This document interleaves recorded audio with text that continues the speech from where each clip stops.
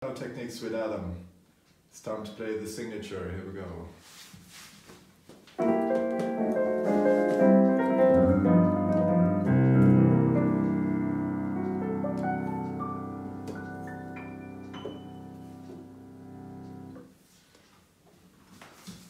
Alright, so in this slide we're going to discuss piano technique, focusing on the relaxation.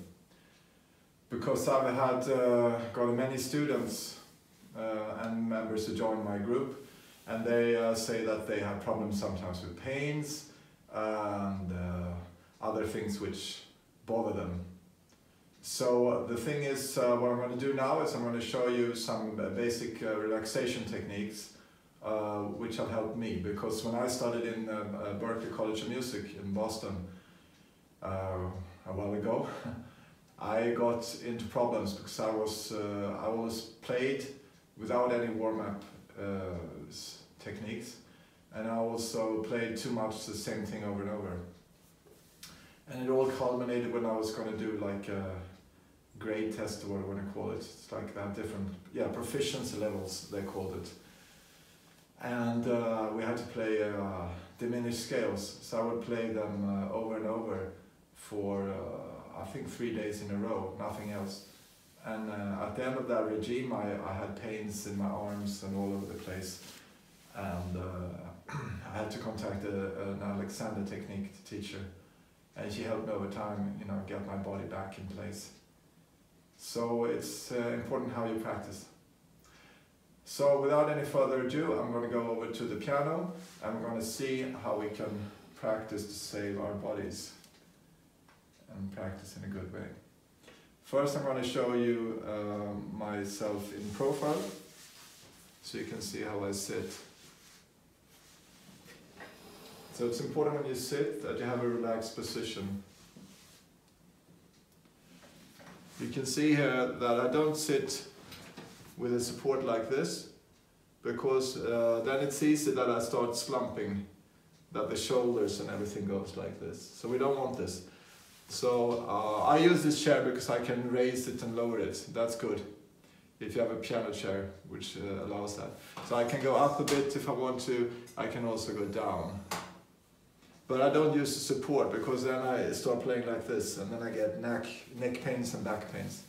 So when you play piano, it's like dancing. You want to be flexible so you can move around. Great. So now what we're going to do is we're going to see the position of the hands. Now you see that the angle is kind of on the negative, it's going down. So it can be better if you can raise the angle a bit. So if I raise the chair, so it's more like kind of 90-ish, 90 degrees. Because then I have weight into the keys. But I don't have to play like this, because then it's a risk that I end up playing like this. And that's not good. So you have to feel like it, and that's why it's good to have a piano chair which allows for this, so you can go up and down. Don't sit on a fixed chair. That is not recommended. Okay? And then if you look at my back from behind, I usually do Alexander technique, so I think that my head goes up and forwards, my back widens and lengthens in all directions, to the side and across the back, so it goes up and down and across, and also like a star diagonally, like this. Because that allows an opening of the back to happen, so I have this opening happen instead of a closure. We don't want this to happen, that gives tension. Instead we want this opening to happen. And then I can feel that this lengthening goes out into the arms, and that I feel relaxed. I would recommend you to watch Rubinstein videos where he plays the piano, the classical pianist. He has a very open back. And there's a story once that he actually busted a jacket because he was widening his shoulders so much that it cracked. So that's kind of an ideal scenario. I wouldn't recommend you to strive to crack your jackets, but it's kind of a fun anecdote, because he had really a big opening of the chest. So if you have many tensions in the body, you can seek out an Alexander technique practitioner. They helped me a lot with the body. When I studied at Dartington College of Arts in Totnes, Devon, England, then they helped me. I had Alexander technique, I think it was 3 or 4 times a week, and it was free, it was part of the tuition. It was a fantastic bonus. They worked on me like for an hour every day, and there were several people working on me because I had practitioners, trainers, and students, and they all worked with me. So it's like transformed my life. I definitely recommend the Alexander technique if you have problems with the back and tensions in the body. Okay, so now we're going to look at approaching the piano. We spoke about the sitting position. So we want to be like, have a 90 degrees, and you can take it out what's comfortable for you. What you don't want to have is coming too much up, because then what happens is you will start kind of leaning into the piano to play, because the distance is too far away, so you start crouching like this. Now I'm exaggerating, but even micro movements like this is not beneficial for the body. So this is too high, so I go down a bit like this, and I sit more, I like to come down a bit underneath, because I have a really tall back, and then I allow it to lengthen and widen. So I usually try it out and see where I find myself in a comfortable position. Yeah, so I'm going to do it here. And then we're going to do some exercises I was taught when I lived in Boston, when I studied with my classical teacher. I call this the elephant. So you pretend that your arm is a heavy snail of the elephant, and we're going to approach the piano. So what we do is we do a swing movement like this, because we're going to work with gravitation. So we're going to allow the hand to swing like limb next to the body, heavy, and then coming up, and then we're going to land with the middle finger, and it's going to be like this. And you want to hear that the piano is sounding, so you don't go like, and then stop it and like this. You don't have to be nice, you just allow it to swing, and then allow the gravity to play the note. So we go like this. Yeah. And then we can take another one, can be any note, and then just allow it to fall like this. And when you come down, you don't stop it like this, because then you're going to have tension. You allow it to move like this. So you have this movement happening. And then you can do the right hand, the same thing. So the right hand, you swing it, and you come up like this. And you can take another note. So you sit at the edge of the chair and you just do the swing. 1, 2, hallelujah. Like that. Come down. And then you get this kind of rebound, and the hand comes into position. You can do it again. 2, 3. Like that. And it's not hitting like this, and it's not like hindering and then like that. It's just allowing the weight, the gravity, to do its job, coming down.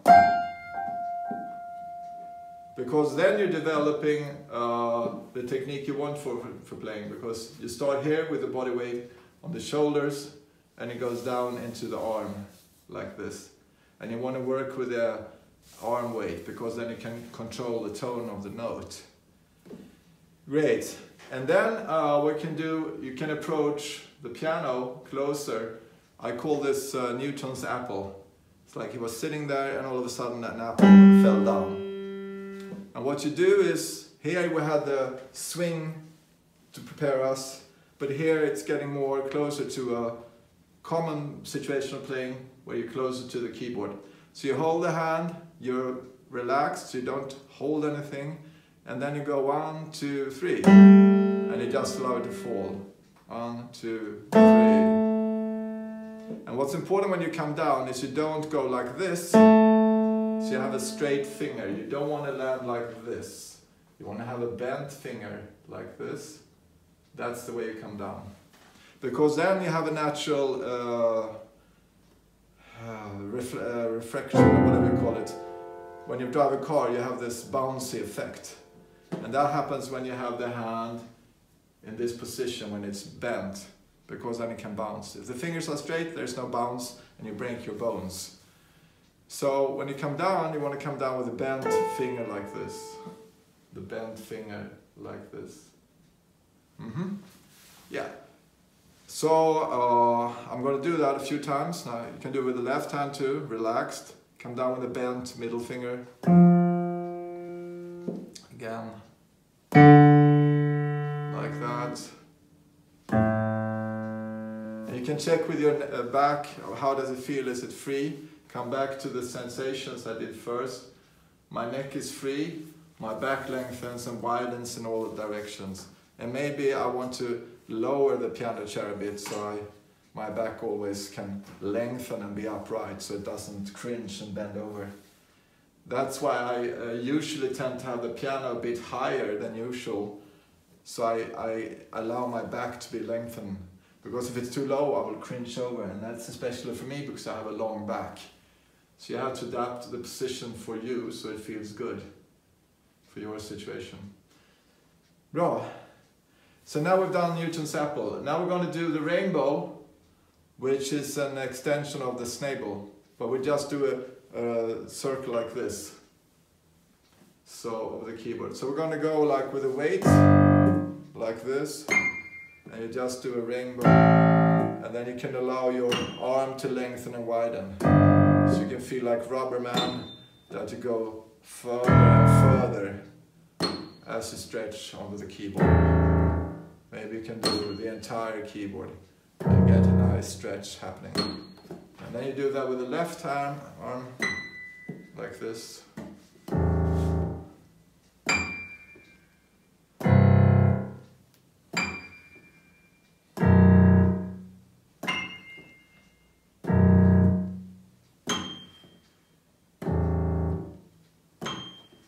That way. So that's a good one. So you extend the arm, you get the extension happening, and you still work with the gravity. So you come down, and you're heavy, and you get a big sound like a giant. And also when I come down, I have the reflection here, the bounciness.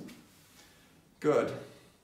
Now I'm going to teach you an exercise which my Alexander teacher taught me in Boston when I had this big problem after playing all the diminished chords. So what we do is we sit a bit towards the other end of the keyboard. We look there, and then we're going to repeat. My neck lengthens, my neck goes up and forwards. It's like if I was a marionette, you know, having a thread here on the top, allowing my head to go forwards and up, that kind of feeling. So, yeah. So I allow my head to go forwards and up, my back to lengthen and widen apart, my arms to lengthen and widen apart from each other. And then I approach the keyboard here and just play chromatically down, like a scale. And the focus here is like I allow my arm to lengthen and widen here all the time. It lengthens and widens. So it goes down this way, it also goes up. So from the shoulder, the elbow, it's like a lengthening this way and a lengthening that way. And also the shoulders widen apart, so I get an expansion happening. And then I go down gradually and allow the arm to lengthen away from the keyboard. So I have this lengthening happening here alongside. So I stretch out, but I also stretch the other way. And this way I create a great stretch of the arm. And then you don't follow like this, you hang over, you just sit here and do the play as far as the arm allows. And this way you get a good stretching happening. Bra. So, and then we go down here, and repeat the same action with the left hand. So yeah, this way. So we feel that there's a stretching back from the keys, while physically we go up and stretch up the keyboard. So there's a pull here, and we go up. And this way the arm stretches and opens up.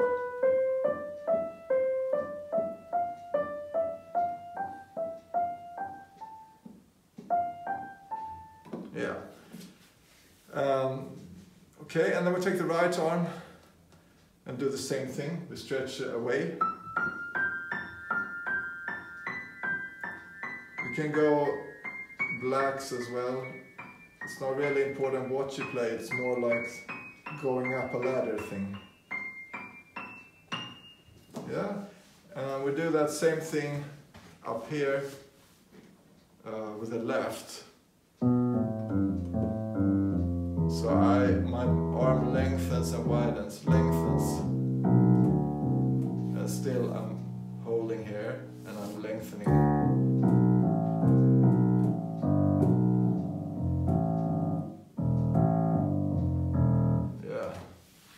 So that's a really good stretch exercise. And it stretches and opens up here everything, and the arm lengthens and widens. So you open up. Now we're going to look a bit more on the fingers, how you can stretch them. So my piano teacher in Boston, she showed me this exercise. You stretch the fingers. You go sideways. You don't open up like this, because then you're going to stretch and hurt your fingers like Robert Schumann did. So we're not out for this. We do the stretch like this, a long way, as if you were a dancer going into the spagat kind of thing. Yeah. So you stretch, you play a C, and then you go up, play major 7, or how far you can reach. Then you go the other way around. Maybe you play just a 6th. Doesn't matter really. If you have shorter fingers, you might just get an F or an E. So, and then you take the next middle finger, ring finger. And then you stretch, and here you go this way too, and then back, the ring and the little finger, and then the thumb and the long finger you can stretch this way, not too much, it's nothing about exaggerations, it's just smoothly, so you open up.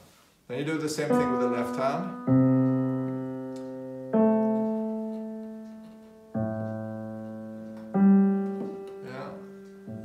Finger and the middle finger, and then you take the middle finger and the ring finger and stretch here.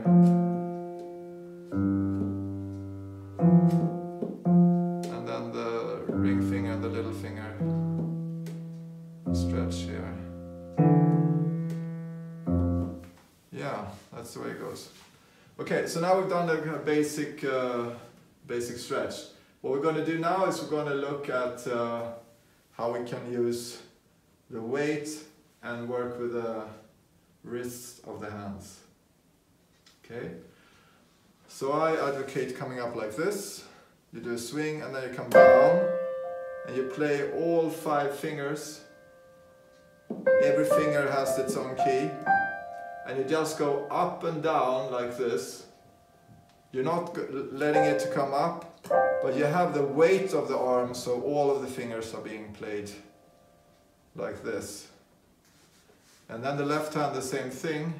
You hold them together and you have the hand curved, and you can see here that I allow it to, like a hinge, it's flexible. I'm not stiff, so I go like this, but it's a hinge movement along the wrist. And this is very important when you play piano, because it's going to relax you when you play, instead of building tension. Right? So that's good exercise. And then we're going to do, start playing kind of a miniature scale. So you can begin on C, and you go C, down and up, D, up. See if you can play legato, so you tie them. And as long as I have the pressure down, the key is sounding, then G, down,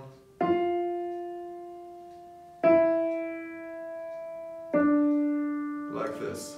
And when I play this finger, I'm never playing totally flat. There's always a small curvature. So I have something to grip on. It's like a cat gripping on a table, so not to fall off. Because if you're flat, you have no control. It's nothing. So I never go totally flat. I'm approaching going downwards, but I still have a curvature, so I can control the fingers. Now we do this with the left hand. We can begin with the thumb on G, G down and up, F down and up, E down and up, E, and then you go up D, F, G.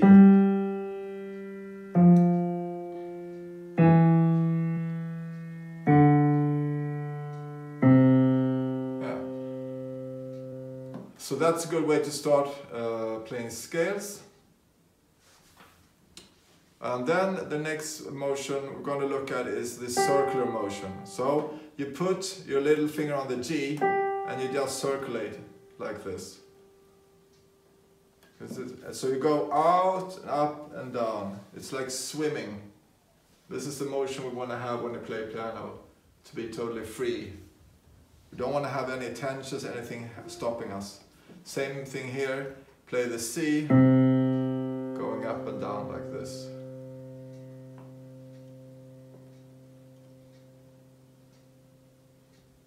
Yeah, like that. Good. And now what we're going to do is going to play a small scale rotation.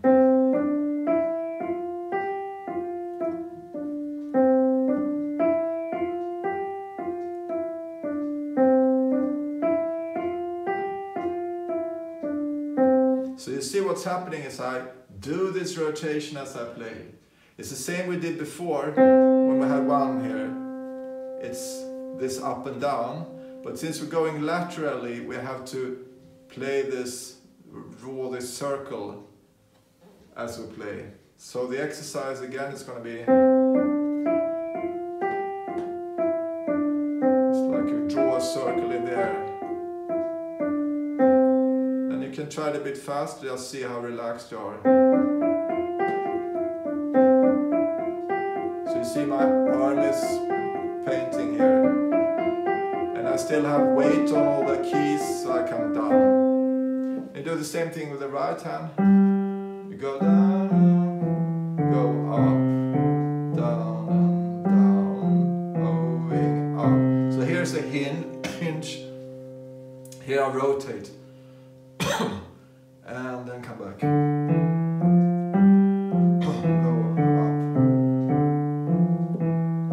Down and going up.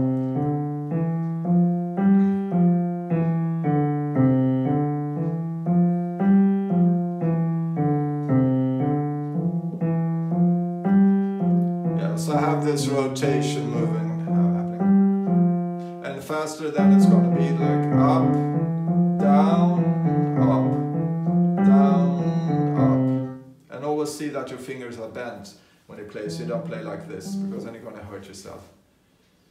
Yeah, so that's a good exercise.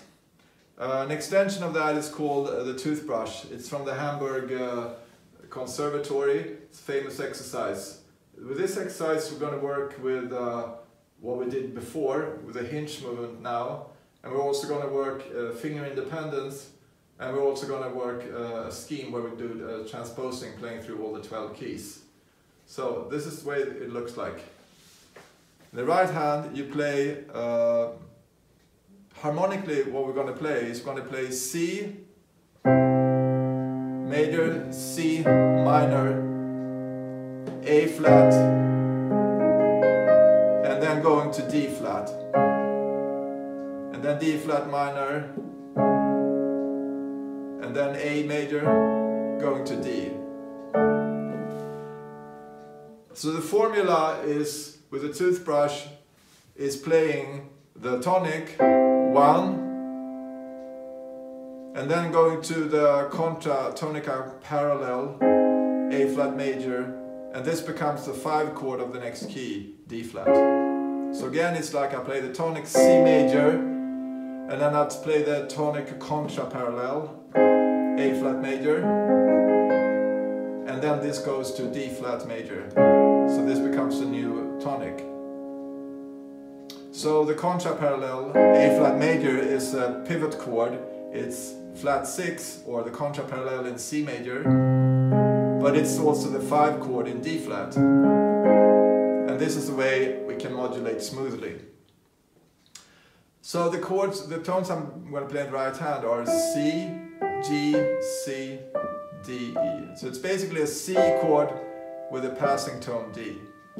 And what's important now is we're going to do a bigger circulation than we did in the first exercise. First it was a small, here we're going to have a bigger. So you can start with the E and just kind of feel how it is rotating. Have a nice rotation going, feel the freedom, like this. Yes. And then you're going to go from E to E.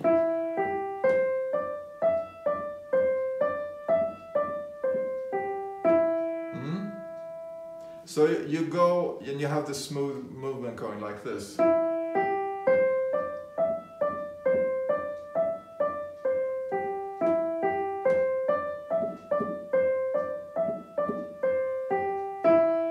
So keys I play is like in the G triad.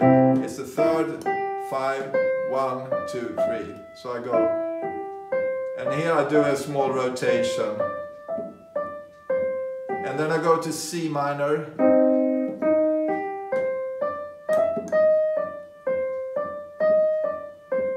And then I go to A flat major.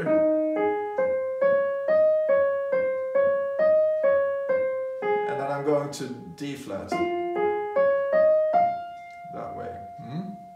So I'm going to just play what I'm actually playing the notes. I'm playing first C, and then C minor. And then I go and play A flat, and then to D flat major. This is so you see it graphically. So again I'll play C, rotate, and then I go to C minor, and then I go to A flat major, and then to D flat major. So the way I see these chords, this is like a C chord with the E and the bass, and then C minor, and then you have A flat major with the E flat in the bass, and then you have D flat with F in the bass. Okay, and the left hand, it plays a mirror image of this. So we begin on C, and again we rotate. So you can start practicing just rotating here.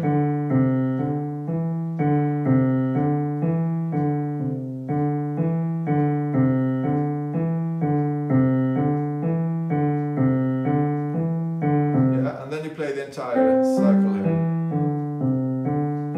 Make sure this arm is flexible and free, so it's not stuck. So, and then we go like C, C minor, A flat to D flat. So we're going to do it slowly, 3 and 4 and C.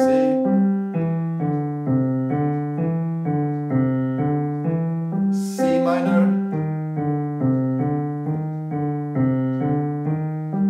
A flat,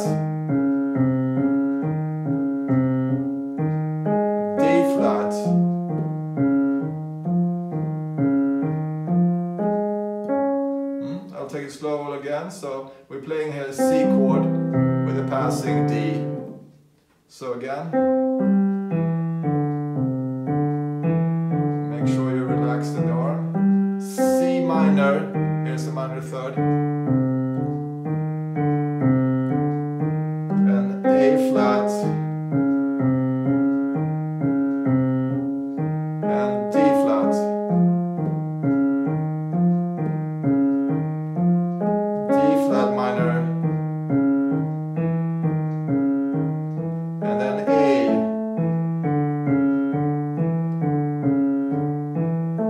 D. There you go. Okay, and now if we put these together, we get the mirror image happening. So we play a C, and and then we play C minor, and then A flat major, and then we go to D flat major.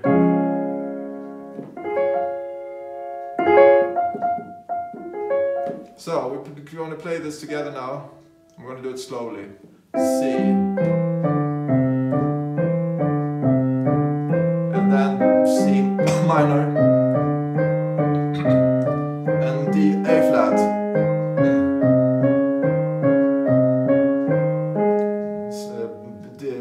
D flat. D flat minor. A. And D.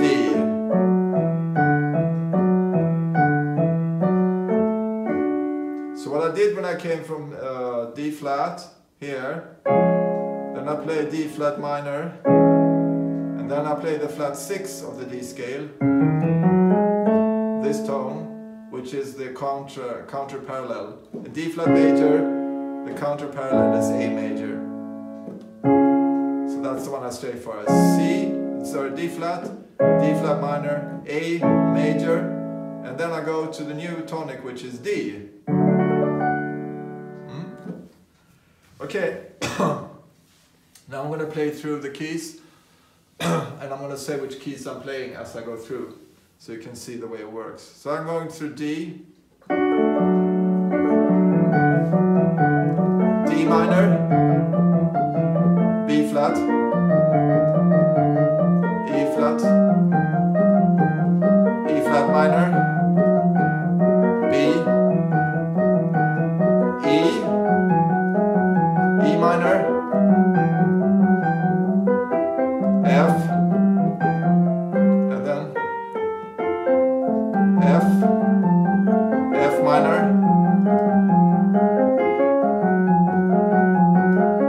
F sharp minor, D major going to G, G minor, E flat, going to A flat, A flat minor, going to A minor, F, B flat, B flat minor, going to B minor, G, and then we're back to C. And this can be practiced then a bit faster in each hand separately, so you get this really leggero, légère, which means smooth, like a waterfall happening, like.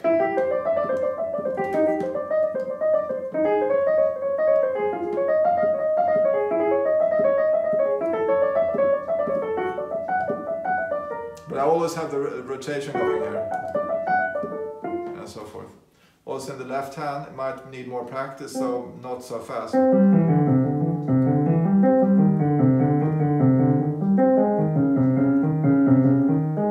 Like this.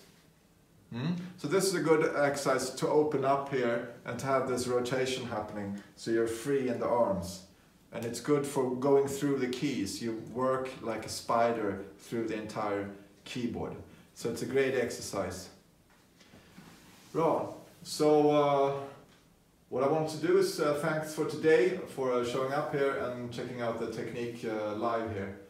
So these exercises, I would recommend you to do them like maybe 10 or 15 minutes every day to warm up, and then you won't have problems. And what's also important is when you practice, don't practice more than maybe 20 or 30 minutes at a time. Then go up and take a stretch. Rotate your shoulders like this. You can stretch out the arms and rotate them. Do some stretching like this. Maybe bend over your back, come up like this. So you go out of a freeze state, so you don't freeze. Because if you sit for like 1 hour, that's too much. And especially if you start sitting like 2 hours or something like that at a stretch, you will end up having problems because the body is not made to sit still all the time.